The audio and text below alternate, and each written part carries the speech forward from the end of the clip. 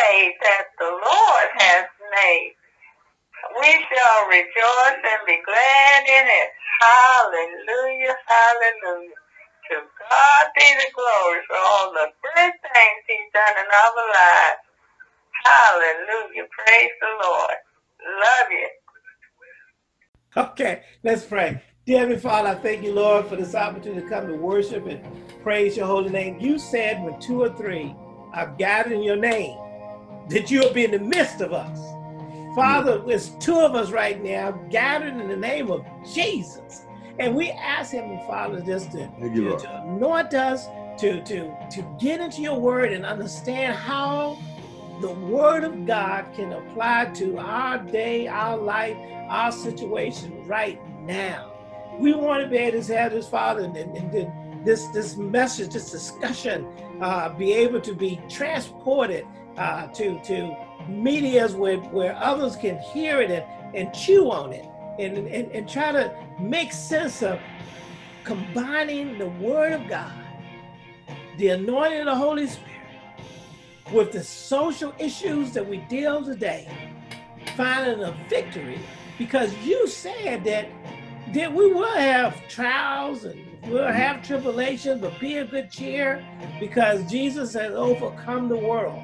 And we want to be part of that overcoming.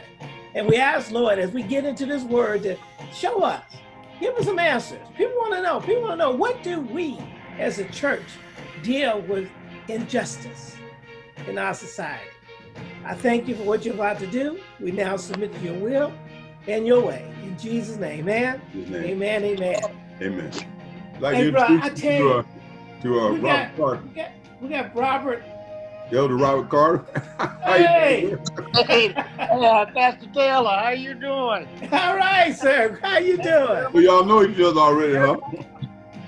Amen. Amen. Well, you know, you came at the right time.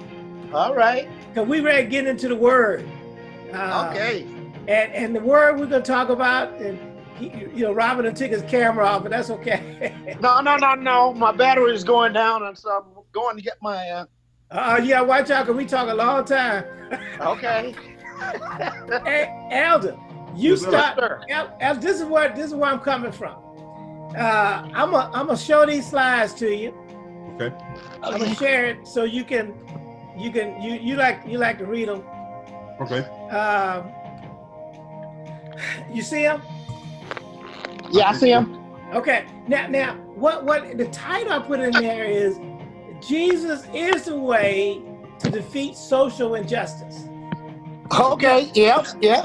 Because the main thing is, we were sitting there last week. We were talking about confronting the police, and my focus was to comply.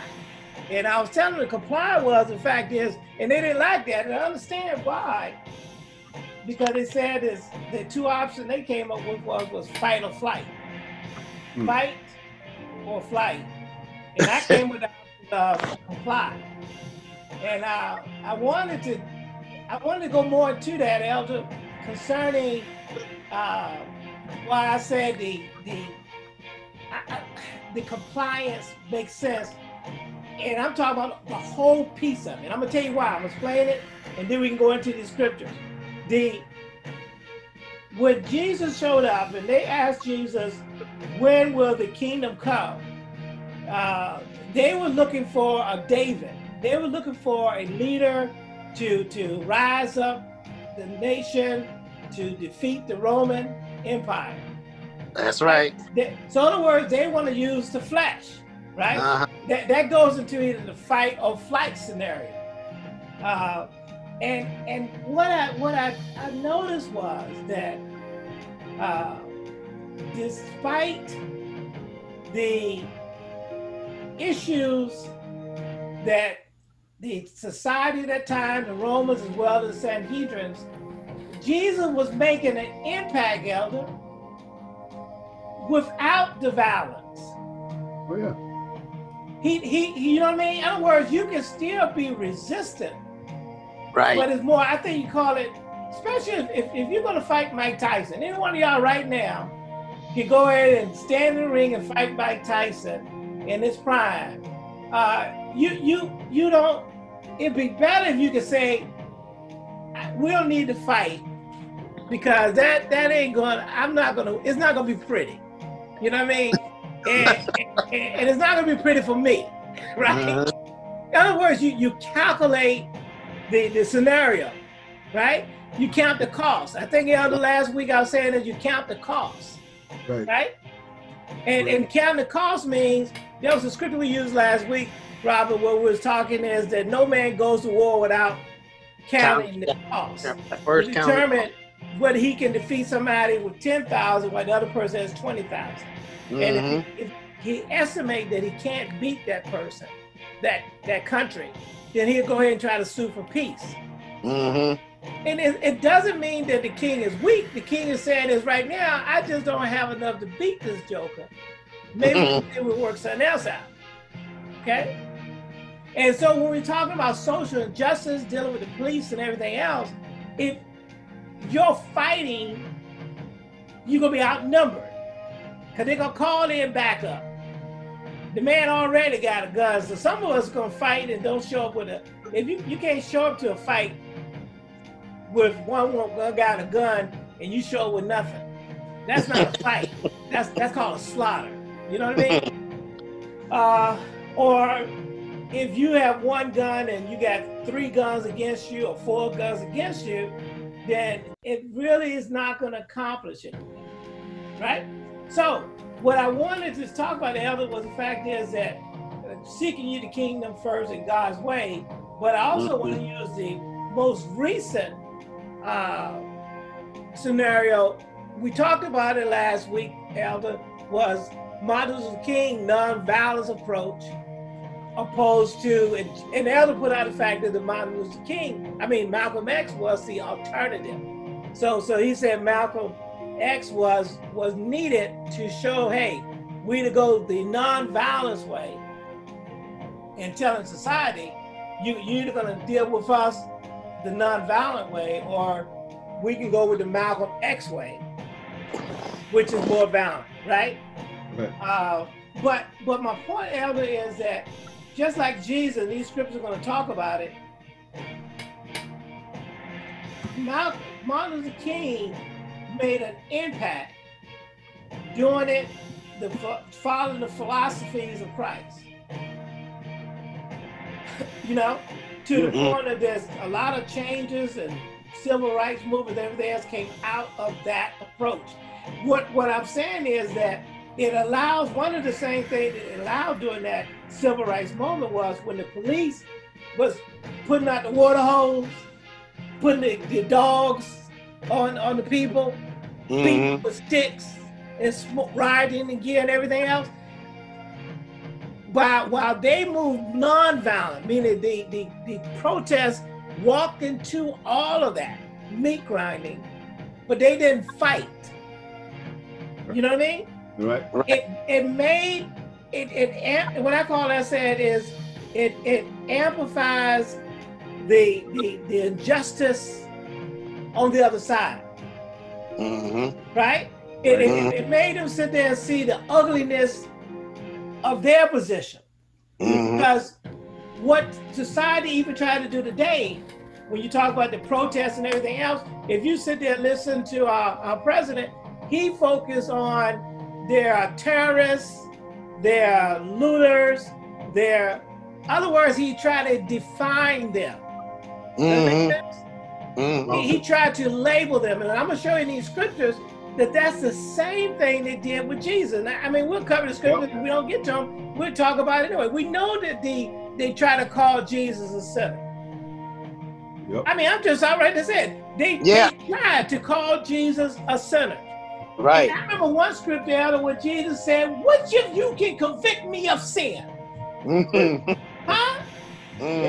But yet, what my point was that they tried to label him as a sinner or as something strange or as something inappropriate. In other words, society, the way society works is, I got to put you in a package that puts you as the negative.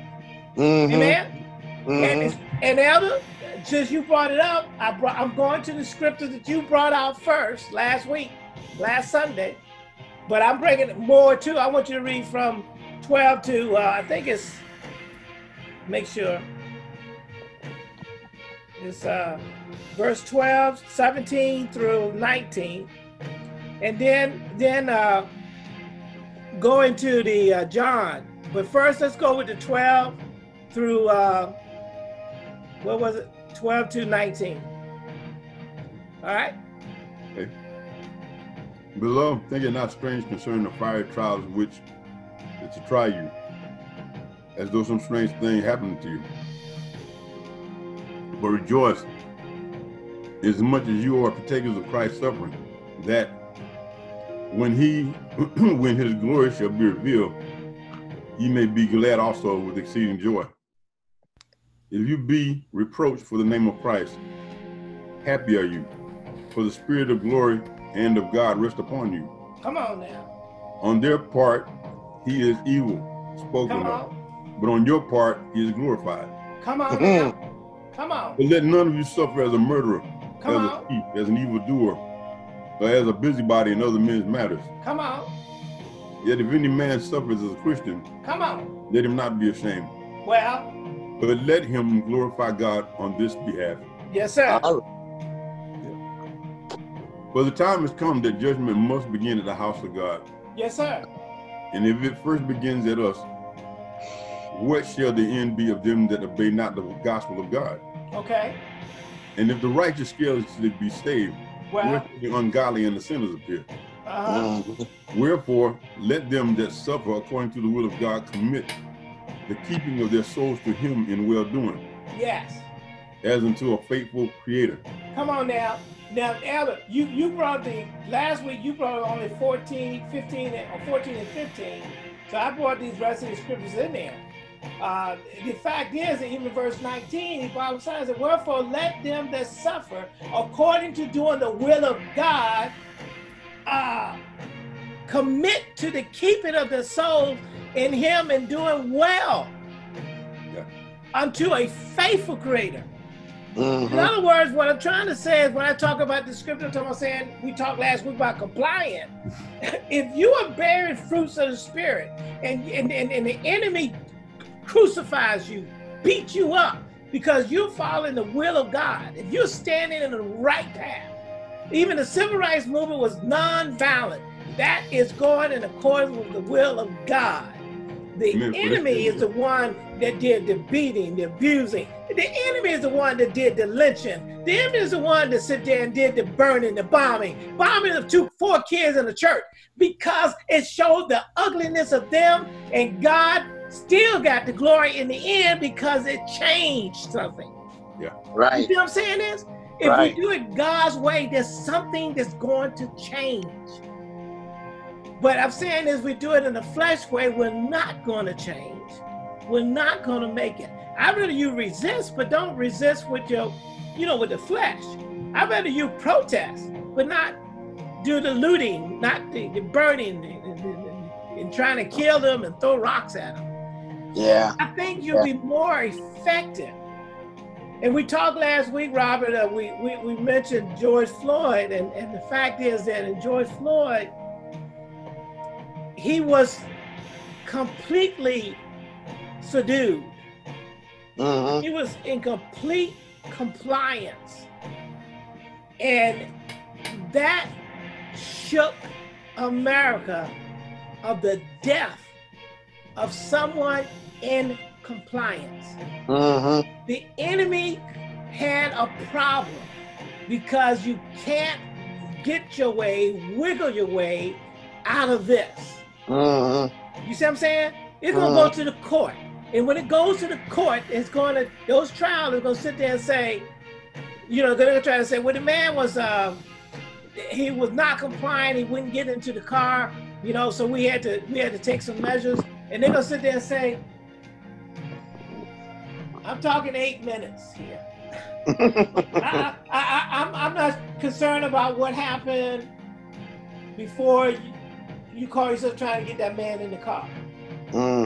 But even when, matter of fact, if I wouldn't mind I can bring that up. The fact is, I know that he was handcuffed under your control prior to even trying to get him to Chicago. We saw you took him, handcuff him, sit him on the floor, sit him on against the wall. So you won't fear for your life. And, right. You know, so once you got him in control, why 8 minutes, 40 seconds up on that man's neck? Yeah. What? Matter of fact, you know, he was dead for 2 minutes while you still had your knee on his neck. So the death of the man changed and echoed throughout the world. Who else death echoed throughout the world? Jesus. I submit to you, Jesus Christ. Yeah. And I submit to you that when Jesus, now he laid down his life, we talked about it, Robert, and Sunday we talked about in John, when they came to get him in the Garden of Gethsemane. And John, I like Elder, because I think that was just showing that he had his divinity, he had his anointing with him. They asked, Jesus said, who are you seeking? We looking for Jesus of Nazareth. I am he. He fell out. Yep. He fell out. John just wanted to show people, oh look, this is definitely not their power. This is definitely not their ability. This is something willfully laying down for all of us. But I wanted to show you that if there was any question that the evil had total control, he was showing no, they didn't. But after what I'm saying is he went to complete compliance. He said there, say, I told you I'm he, let these people go, and let's, do your thing. Yes, right. Go ahead and do what you came to do. Do your thing. We put in that one. That's also in John, I think, when Peter sit there and pull that sword out, right? Peter went, Elder, Peter went in the flesh. That's it. Peter took that sword and cut that joker's ear off.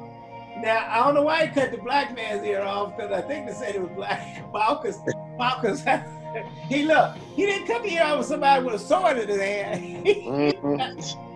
I don't think Malchus had a sword in his hand. I know those Roman soldiers had swords and shields, right? But that's irrelevant. The fact is that Peter was responding to the way we go into the flesh. Yep. Yeah. Well, Peter had always responded to the flesh. Right. We call Peter cursing Peter, right? That's right. Peter cursed you out in a minute. And not only that, but fight. Yeah. And what Elder, if you take a look at that, based on that scripture, what you did was there was an alternative even in the garden. Alternative to go in the flesh, physical, or stay in the spirit and be the compliance part of it. You know what I mean? Yeah. There you go.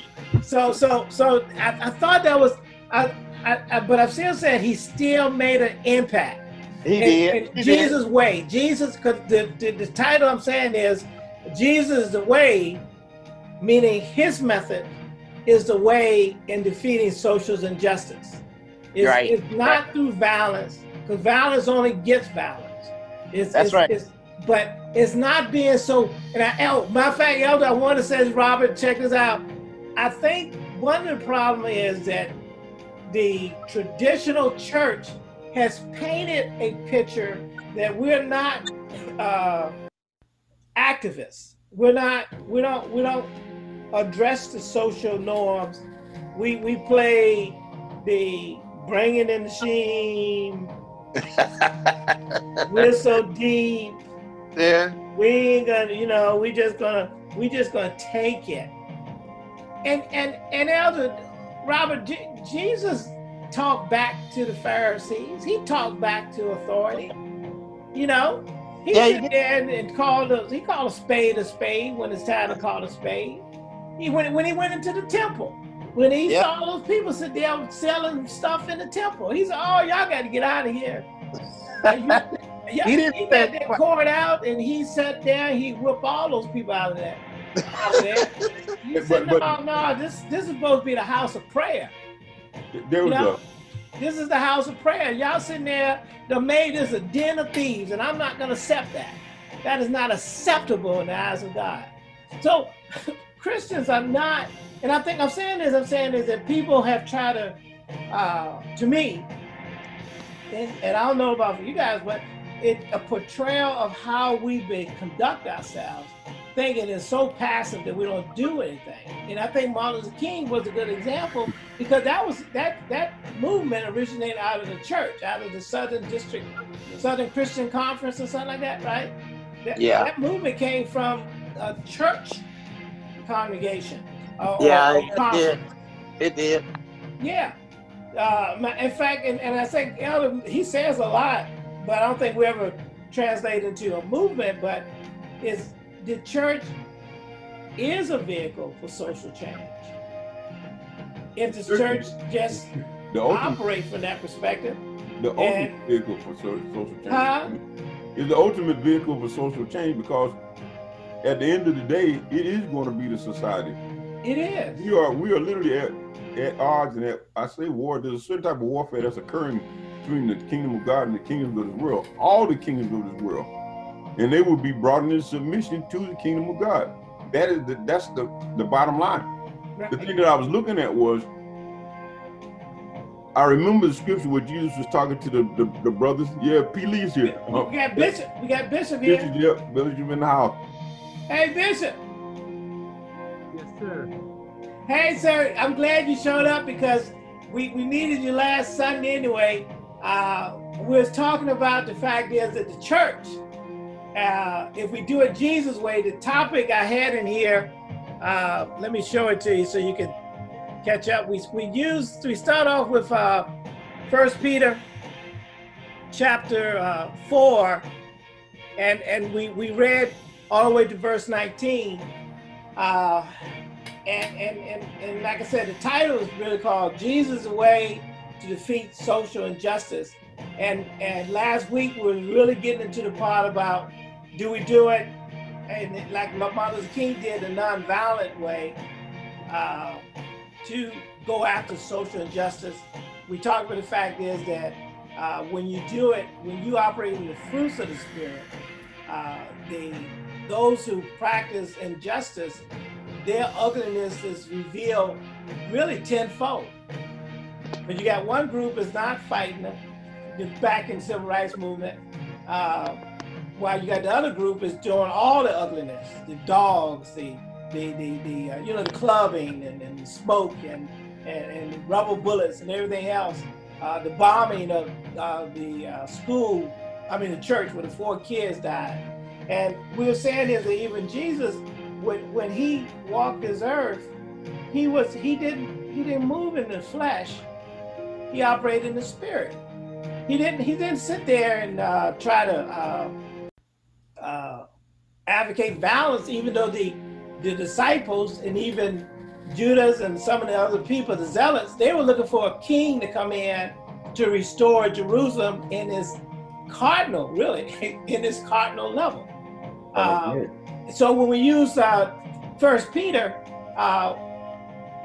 chapter 4 to 12, one of the things we was trying to get out of that is verse 15. It said, "But let none of you suffer as murderers or as thieves or as evildoers or as busybodies in other men's matter." In other words, we shouldn't suffer based on doing the evil way, or being an evildoer. And I said, we told him, Bishop, we said that even in a lot of cases, Jesus was, the Pharisees try to paint his image as an evildoer, as a sinner, right?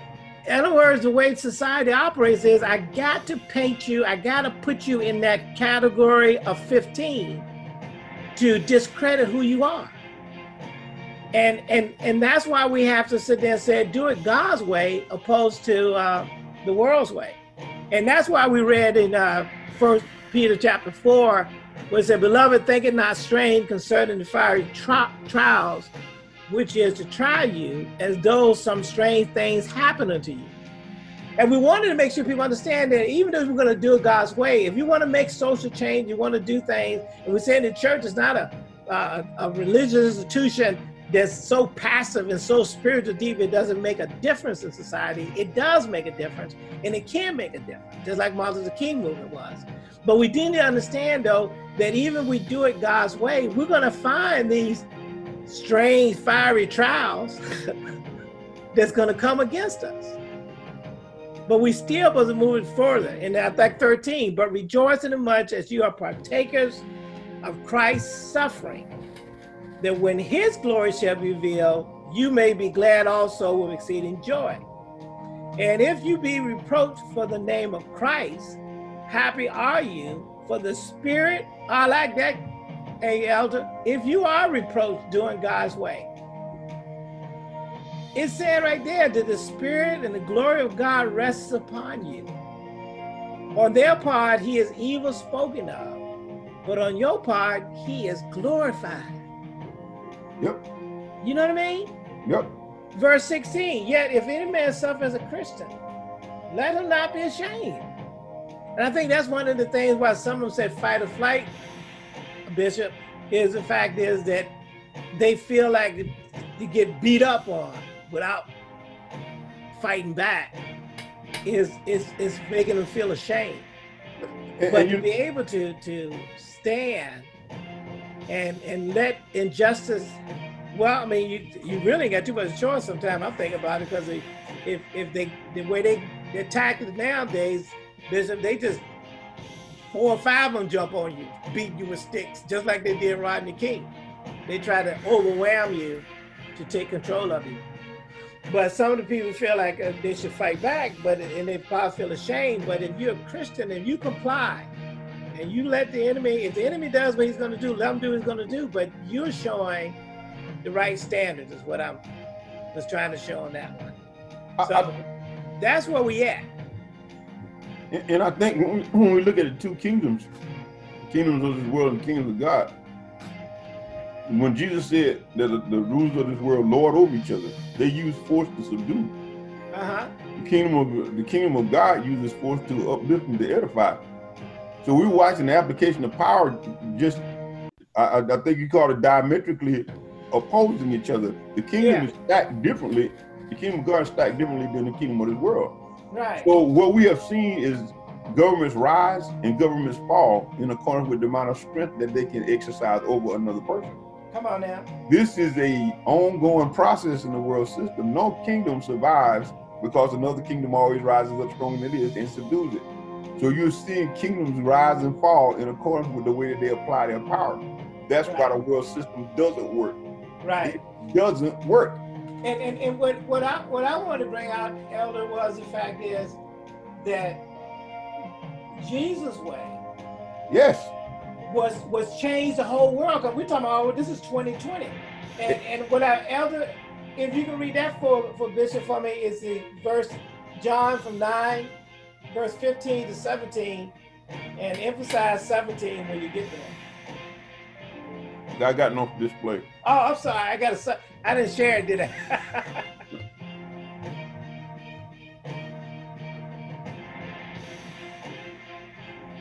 Okay, it says, for the time, 17? Yeah. It's John, chapter 9. John. Yeah. Then again, the Pharisees also asked him how he had received his sight. He said to them, he put clay upon my eyes, and I watched, and I do see. Therefore said some of the Pharisees, this man is not a God, because he keepeth not the Sabbath. Others said, how can a man that is a sinner do such miracles? Come out. There was a division among them. They said unto the blind man again, what said thou him, that he has opened thine eyes? He said, he's a prophet. He's a prophet. Look at the fact, and one of the emphasize fact is that the man, Jesus did a good thing, but the system, they call themselves being in charge, they couldn't reconcile the miracle. itself. And you see, they labeled him the way that scripture when you read chapter 4, don't let us be named as a murderer or an evildoer, right? Look, you see what they did here in this verse. Even though a miracle occurred, they sit there and say, how can a man, Bishop, how can a man that is a sinner do such miracles? Yep.